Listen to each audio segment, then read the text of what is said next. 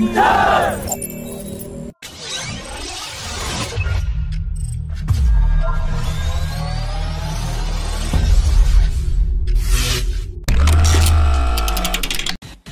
RDO's Aeronautical Development Establishment has completed feasibility studies of its new high-altitude long-endurance UAV with Hindustan Aeronautics Limited and the Indian Air Force, and its design bears resemblance to the American MQ-9B Predator drone.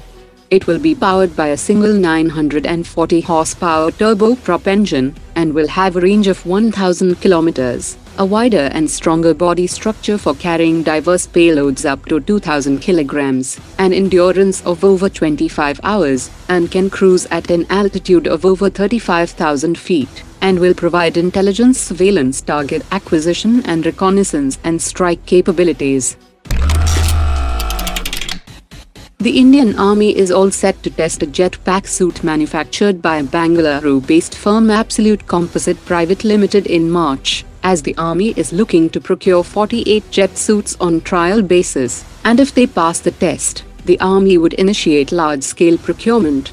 The jetpack suit weighs 3 kilograms and has 5 engines that has the capability to fly 10 kilometers in 10 minutes.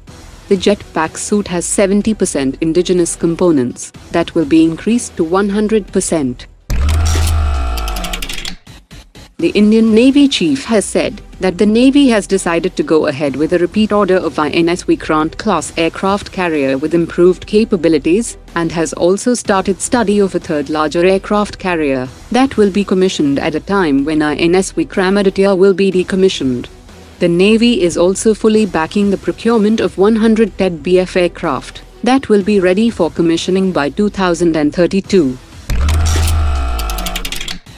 The Rudram-1 anti-radiation missile has successfully completed development trials, and now the Indian Air Force is all set to start final user trials from Su-30 fighter jet in mid-2023, after which the 250 km range Rudram-1 missile will enter serial production.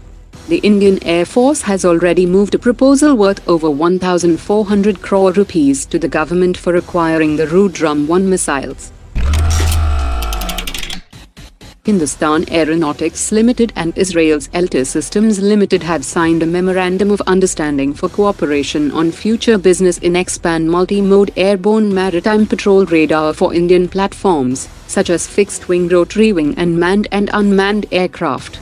It has a long-range maritime surveillance of up to 370 kilometers, and it can even detect small targets in adverse sea conditions, as well as automatic tracking of all detected targets.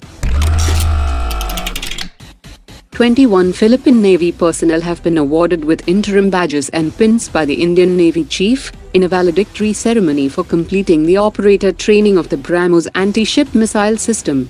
The training focused on the operations and maintenance of some of the most important logistics package of the shore-based Brahmos anti-ship missile system that will be delivered to the Philippines in mid-2023. Hindustan Aeronautics has signed a memorandum of understanding with Skygear Aviation Private Limited for collaboration on design, development and manufacture of UAV systems for 10 kilograms to 200 kilograms payload using Drone Copter. Skygear has a lot of expertise in building high-endurance and performance drone helicopter with vertical takeoff and landing that can carry a wide variety of payloads. Rolls-Royce Marine North America has signed an initial pact with Bharat Forge for the design, development, licensed manufacturing and installation, testing and support of naval marine propulsors, and also create a local supply chain ecosystem for controllable pitch propellers and shafting. India's Rangsons Aerospace has signed a MOU with German firm HENSOLDT to develop an indigenous data link system which can work across various airborne platforms to enhance network-centric warfare capability of the Indian Armed Forces. The two companies will jointly explore new business opportunities and support new technological advancements.